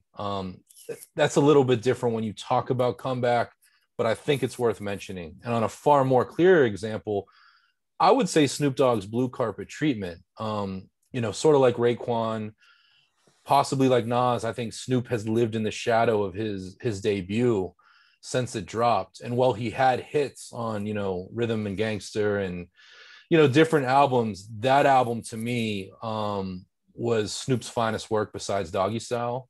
And for him to do it 13 years after that, I thought was a true comeback. And I don't know that was his best-selling album or produced the biggest hits, but from a fan's perspective and a hip-hop head's perspective, to me, that was a true comeback. But yeah, I mean, between you and I, we've covered a lot of the rap map. Yeah. So, okay, that being said, is Exodus hip-hop's greatest comeback album? No. All right. So if you say no, what do you put? What is hip-hop's greatest comeback album? I like our list. From that list, wait, but first, why do you say no? Why do you say no? To me, this is a send-off, not a comeback. I like your point. I mean, X is coming back from a lot. I like this album. I think, you know, we've given great merit to this album, but I don't think musically as a body of work, X is coming back from a lot, but I don't think this album, you know, competes with his, and this is me, I don't think it competes with his best work. You put it as his third, you know, right now today, his third best album. I have it at what did I say, number 6. Yeah. So I don't see it as that contender. I think it's a send off. I think it's a fitting tribute to many different sides of the man and the artist. But even if it comes in at number 1, I don't put it at that. To me, of that list, I would personally say Dr. Dre's 2001 is hip hop's greatest comeback album. All right. I'm going to agree that it's not hip hop's greatest comeback album, but I think it's close. I think that one, like I said, 7 out of the 10 songs I like a lot. And that's just on 4 or 5 listens over less than 24-hour period. I think it's going to grow on me. And I think that it does stand very, very high in X's catalog. And then when you couple it with everything that he went through, you know, the jail time, the like constant struggle with substance abuse, just the mental anguish that he seemed to be in so much of the time, and the yo-yoing too. Like, I mean, he had periods of, like, when we saw him at the Roots picnic, he looked great, you know, and during the Rough Riders reunion tour, he had so many, like, you know, flirtations with seeming to be back on top or getting back to that, only to crash again, you know, to go to jail in 2019 and things like that. And so to continue to battle and continue to fight and get to that place where he could put out a product like this, I think the circumstance part is massive. And there are only 2 people who I think can rival that level of, like, struggle against life circumstance. And it's those 2 people that I would put ahead of X, just because I think the bodies of work are stronger. And I agree with you on Dre with 2001. The other for me is Busta with Extinction Level Event 2. I just think it's just a masterpiece. And for him to do that after everything, including, like, especially like the Chris Lighty death, which was really, really big for him, you know, I think those things put those 2 albums above. But you know, all the other ones that I looked through, the circumstances that they overcame just aren't the same. You know, they overcame like a couple of bad albums, right? You know? Some of them getting very rich in the process. You know, and for, you know, LL even, like, was starting to become like a movie star and stuff like that. So Common, so, you know, the life circumstance, you know, kind of discounts a lot of them for me. But when you couple life circumstance with bodies of work, 2001 and Extinction Level Event 2, I can't come up with anything better than that. Yeah, I knew you were going to say Busta. I mean, to me, and I've seen a lot of pushback on Twitter over, you know, just the last, you know, however many hours, not even 24 yet. And I think that it's one of those things that's frustrating to me as a... Wait, pushback on what? On Exodus, you know. And what? People saying they don't like it or what? Yeah. People saying that they don't feel it's a quality album. And to me, there's quality here. And to me, you know, you can have that first listen, not be satisfied, and immediately put something out into the universe on why you weren't satisfied. But when you really sit with it and look through it, and you and I, for the last, you know, X amount, you know, over an hour, we've been very honest. And there's moments on here that you and I both do not feel, but I think there is a lot of, you know, there's a lot of stones in the sand, so to speak. Yeah. And to me, I look at this album as somebody, and I wholeheartedly agree with you. I don't even know. I think X's circumstances eclipse Busta's. And I know, you know, just in terms of that, you know, of what he faced and what he has, you know, fought against. But I think it takes that man's life, that man's legacy, and puts it in a place of dignity grace and gives you moments of captivating moments on the personal side as well as the musical side. And I feel as though that, deserves celebration. Yeah, absolutely. Absolutely. Well, I'm curious to hear how we think about the album maybe 6 months from now. I want to do that. I think we should actually have an episode where we dedicate it to going back and listening to albums that we've really broken down. And 3 months later, 6 months later, and unpacking how we feel about them. And right now it would include Busta in that, J. Cole, and DMX. So let's both remember to do that. I think we should do that just to put our own like words to the test to see if things open up for us. But yeah, I think this definitely is a good send off. I don't think it does anything remotely to damage his legacy. No. And I think I personally believe it burnishes his legacy to some degree, Do you feel that this is the kind of album? I mean, one of the things I didn't say on my list is, A Tribe Called Quest with their 2016 album, Thank You for Your Service, We've Got It From Here, or I flipped the title. And I remember there being some disappointment, none more than Q-Tip, when that album wasn't, nominated for a Grammy. Given the cloud of X, what his loss means to music, given the power of Def Jam and the polish and presentation of this album right now, today, regardless of what you think or I think, subjectively, do you see this being a Grammy nominated album for best rap album in 2022?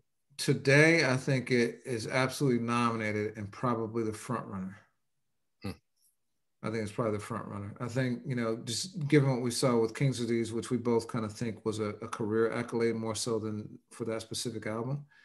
I think given what DMX meant to the culture, him never being recognized in that way by the Grammys and his passing and the strength of this album, I think it's good enough to be recognized for sure.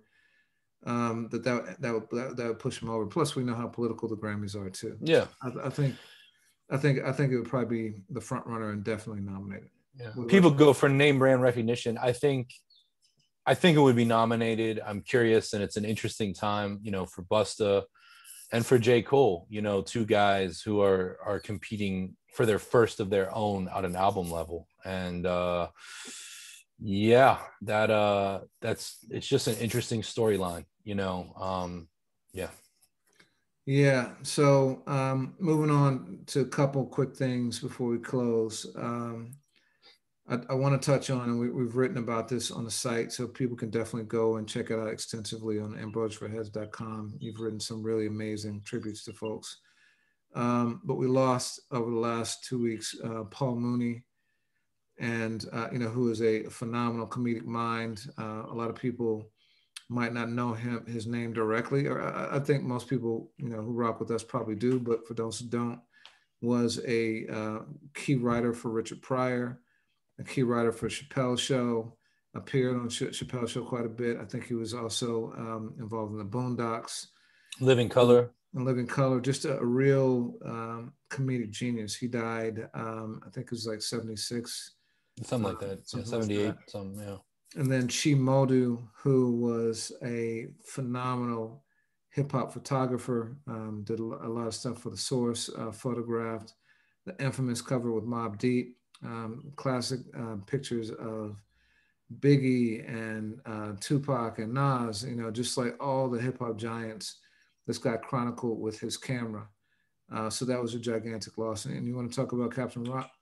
Yeah, I mean, Captain Rock was an 80s artist, one of those electro rap, folks whose influence transcends. And I just, anytime we lose somebody, I feel that hip hop is a fraternity of sorts, and it's just important to mention. And yeah, I mean, Paul and Chi and Captain Rock, I mean, just RIP this year has been crazy. And obviously we, ex Black Rob, Prince Marky D, on and on and on. Just a wild time. Yeah. So the only other thing I wanted to touch on, and you feel free to bring up other stuff you want, but the thing that was really important to me to acknowledge is that the NBA playoffs are back. and they are back in person, which is phenomenal. You know, teams are traveling, they're playing in front of audiences. In some cases, like in Madison Square Garden, I think it was like 100% capacity. It was insane, and they're doing crazy stuff like on one side, if you're vaccinated, you don't have to wear a mask. The other side, you do if you're not. I'm not sure about the science of that, but you know, neither here Yeah. nor there. But it's great to see the NBA back in its glory and returning to normalcy and great teams, great superstars. But a thing that has happened at a disturbing level is and I don't even want to call these people fans, attendees doing incredibly disrespectful, disgusting things to players. So just on the same night, three incidents happened. One during the Wizards game, as Russell Westbrook was walking back into the locker room, a fan dumped popcorn on his head, and he had to be restrained, you know, from going and like you know having words and probably more than that with the person. The second is that at the Utah Jazz game where John Morant's parents and family were, what started off as friendly kind of like jaw jacking between them and some Utah fans turned into some people, hurling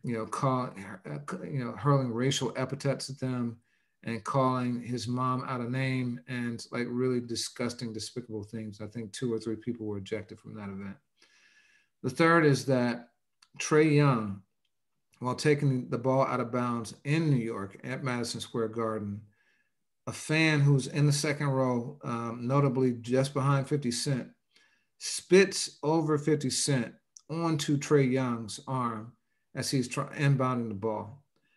Now, this behavior, you know, we've seen what happens when it goes bad, you know, with the Indiana Pacers, Detroit Pistons game, yeah, where they went in and got active on people and were knocking people out, you know.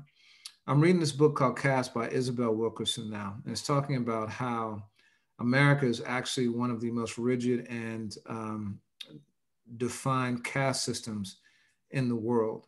And maybe it's got me riled up, but I got to believe that there is not enough coverage about what's the subtext here. So it's one thing to look at an athlete and not recognize the humanity of someone who is famous and a celebrity and that you read about and you only think about and you don't really, it doesn't connect with you that they're a human being even when you see them in person. But I don't see this happening to Luka Doncic, to Kristaps Porzingis, to Jokic.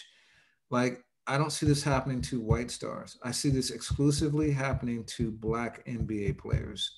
And I do think that there is a direct correlation in people not viewing Black people as human, as seeing them as less than something sub.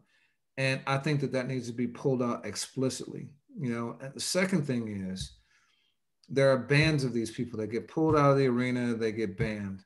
But Stephen A. Smith said something that I agree with wholeheartedly. Banning is not enough. These people need to be outed publicly. Their pictures need to be shown. Their names need to be printed. They need to be treated just like anybody who's doing a mass shooting, how the players would be treated if they were to reverse that behavior. Anybody who's doing any kind of criminal activity. And that's the third thing, is that what people are doing is actual criminal activity. Maybe not the name calling, but if you spit on someone or you dump popcorn on someone, that is assault. That is prosecutable. And they absolutely should be prosecuted. So, that's the thing that's been on my mind. I don't know how many people are going to see it or whatever, but I think it's important to start to change that. I think that it may have been heightened given the 4 years we just had with one of the most polarizing presidents in our history.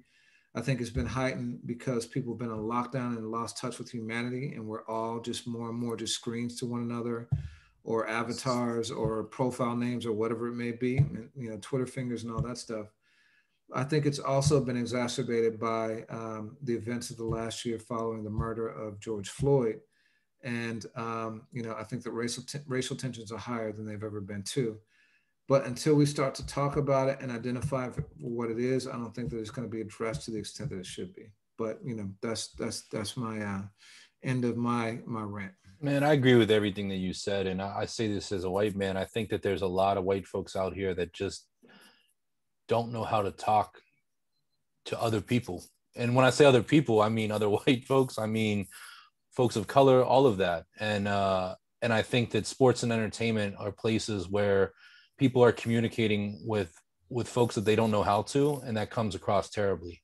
And I think that social media plays another role in it, because if you've had a bunch of drinks and you're at a game and you know you're going to be famous for doing this heinous thing, and I you said mass shooters. There was that incident with the Cubs. Steve Bartman, or the guy who messed with the foul ball that cost the Cubs, that series, you know, 10, 20 years ago, and his name was everywhere. Like, he couldn't show face. There's a whole 30 for 30 on that guy not being able to turn up in Chicago. And I think there needs to be consequences and repercussions to folks that do that. So I feel you, and I respect everything that you just said there. Yeah, thank you. And there's the Karen thing too, right? That became a name that you don't want to be called, based on the fact that the woman who tried to get that guy arrested, or worse, who was bird watching, was named Karen. So I think that would be a major deterrent to folks, but we'll see. Yeah, I mean, and this started a while ago with LeBron and that woman. What was it, last year with the playoffs? On the sidelines, where she had something to say and he turned around, and it's an ongoing thing. Real quick, one of my favorite stories, and I pitched this to ESPN, the magazine. They never got back to me. Is Tony Phillips, who was he played for the Detroit Tigers, Chicago White Sox. He was in the field one time and guys were heckling him and apparently saying, racial epithets. Later in the game, Tony Phillips was a hot-headed guy, gets ejected. It was early in the game, goes outside the stadium, buys a ticket in his, suit and tie, street clothes that athletes wear, goes up in the crowd and gave that section some comeuppance. And but the shit has to stop, because it makes us all look bad. Word. So anything else, any other quick hits you want to cover? Just a quick hit. I thought that was kind of dope. Alchemist, coming off of a Grammy nominated run with Freddie Gibbs, and continues to be probably right up there with Griselda, which is, partly home team for him. Super prolific. He said that he put an album on YouTube under another name, and it's there for folks to discover. And I just thought, at a time when uploading and being inundated with music can seem like a struggle, it's pretty cool that one of the best producers of our time put an album out there. Like, that term Easter egg, refers to video games and movies and stuff, but I just love that. It's a fun idea. And when they find it, I'll be eager to listen. Yeah, no, that's ill. So we don't know the name of it? Don't know the name of it. Presumably, it could be just instrumental, could be, Al works with so many people, but he just dropped that last week, and we retweeted it right away. And then Complex did a cool story. I love that at a time, for all the reasons you just mentioned, when the world can be tense and, we've suffered so many losses in 2021, that people are still making the art of digging, which is so virtual now, fun and exciting like that. Yeah, Alchemist is ill, man. He's one of my favorite producers, and definitely the last couple of years. So speaking of which, some new music dropped. Makami has an album. His second Griselda, is it second Griselda album or first? And I could be wrong on this. I believe it's his first, but it marks a reunion. He kind of had a relationship with, West Side Gun and some of those guys a while ago. And then it went on Bad Blood for a while, him and the God Fahim.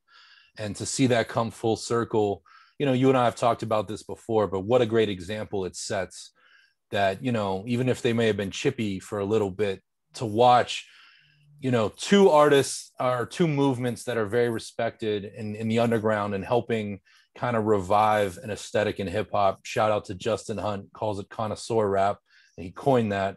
To see them working together when, arguably they don't have to.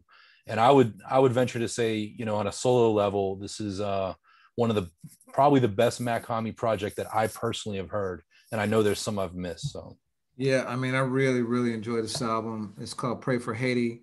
West Side Gun is featured on it a few times. To Justin's point about connoisseur rap, I think he also made the point that a lot of these rhyme styles stem from Rock Marciano. And I think that applies to El Sweatshirt, to to Boldy James, to Makami, to a lot of artists who fit that kind of aesthetic. And I think it's dope, man. I added a couple songs to the playlist, but definitely recommend people giving that a listen. As I mentioned, I referred to earlier, Eminem released a new song, a remix to his song Killer from his album, Music to like Drive, or to Music to be Murdered By. To be Murdered By, right. I think it's a standout performance from his guests, which is Jack Harlow, and then also Corday.